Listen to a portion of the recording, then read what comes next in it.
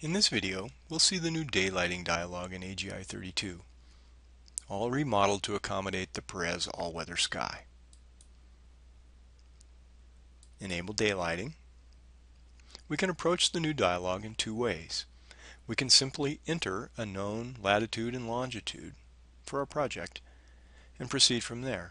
Or we can set up a site using the Sites button, where we can keep the details on hand for later use. Let's start by just entering a known location. How about Annapolis, Maryland?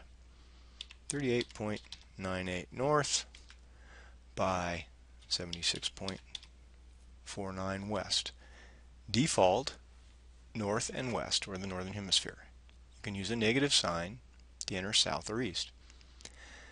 Now we can set true north for the site. Nothing really new here, but this is just the counterclockwise angle from computer east, setting the orientation vector for true north. Or we can actually use the button. Let's see how that works here.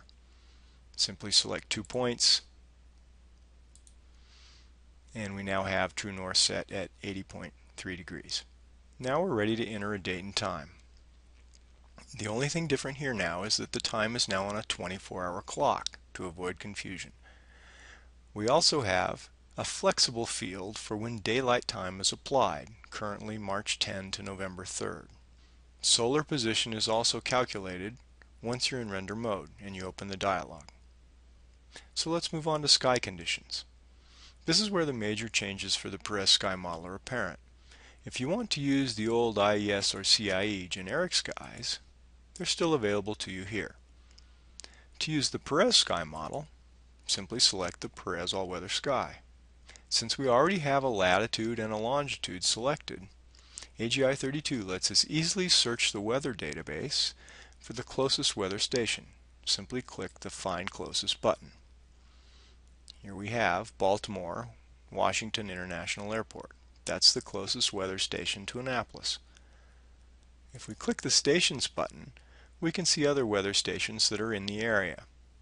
So the Baltimore Washington International Airport is 17 miles away. Andrews Air Force Base, 23 miles away, and so on. We can select any of these other weather stations if we prefer to use them over the closest one selected. We're now actually ready to run the simulation. So that's the quick way through the dialog.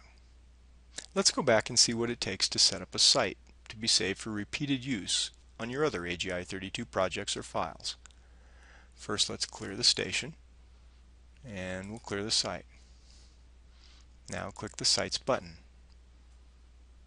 Click the Add button. Let's type in the name of our new site.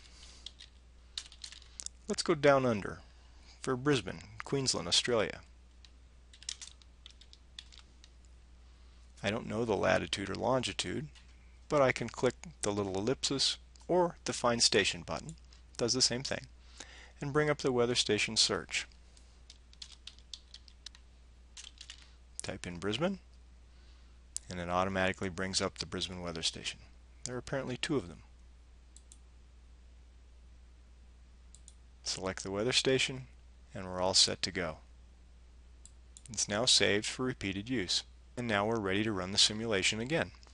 Let's look at a couple of items more closely with relation to the TMY weather data. First, note that the data in the weather files is typically collected on the hour. If your simulation is set to run at 11:45, for example, AGi32 will use the correct solar position, but the Perez sky model calibration in terms of diffuse horizontal irradiance and direct normal irradiance will be from the nearest hour. You can see here the time retrieved, noon. Date time retrieval is retrieving the closest time to 11:45. We can set the dialog to interpolate the data if we like between the hourly samples. The default is closest. Now let's look at the weather data itself for a moment. The parameters required to calibrate the Perez sky model are diffuse horizontal irradiance, which is sky brightness, and direct normal irradiance, which is sky clearness, and the dew point temperature, which predicts the sky moisture content or relative humidity.